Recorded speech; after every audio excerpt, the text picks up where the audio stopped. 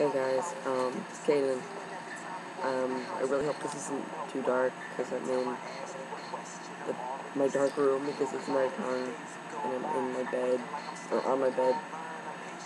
It's a loft bed, so I'm like up in the air, so this is my ceiling.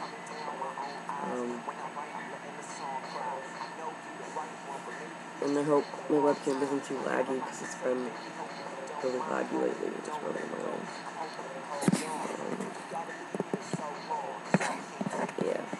So I got an anon on Tumblr that was asking me to make some more videos, and thank you so much for your suggestions.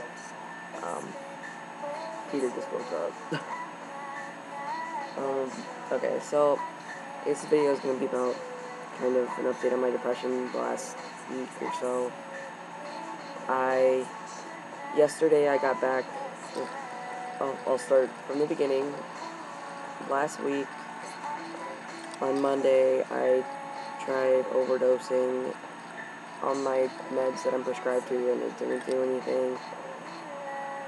And then the Wednesday after that, I took I took 7 of my mom's Zoloft that I found in the bathroom, and I had told my friend that I was going to die, and she told her counselor at the school, and he called the cops, and then they ended up coming to my house with the ambulance and the cars, and they picked me up and took me to Children's Hospital, where I went to the ER, and I had serotonin syndrome, which is where if you take Zoloft or any other kind of meds like it, you can get too much serotonin in your system, and your heart beats really fast, and you get jittery and stuff.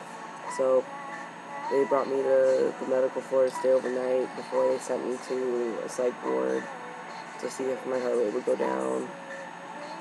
And it did. After that night until on Thursday, they brought me to the floor on Children's, that is the psych ward, and I stayed there until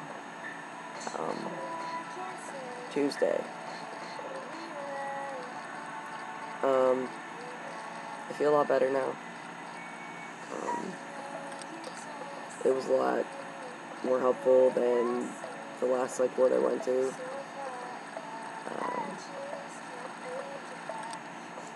Yeah.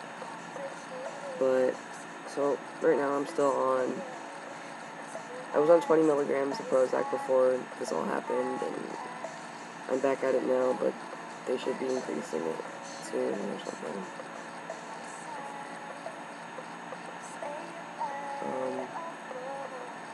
So yeah. Another thing the Anon asked about, I guess, is, actually, I'll do that in another video. So my depression got really bad, and it's good now. It's better now. But I don't know. My brain's always sad, and I don't like it. Like, I just want to be happy, and there's always points like this, and it's always at nighttime when I'm alone, that I just want to curl up in a ball and not talk to anybody. But things are going to get better. Yeah, so I hope you guys are doing good.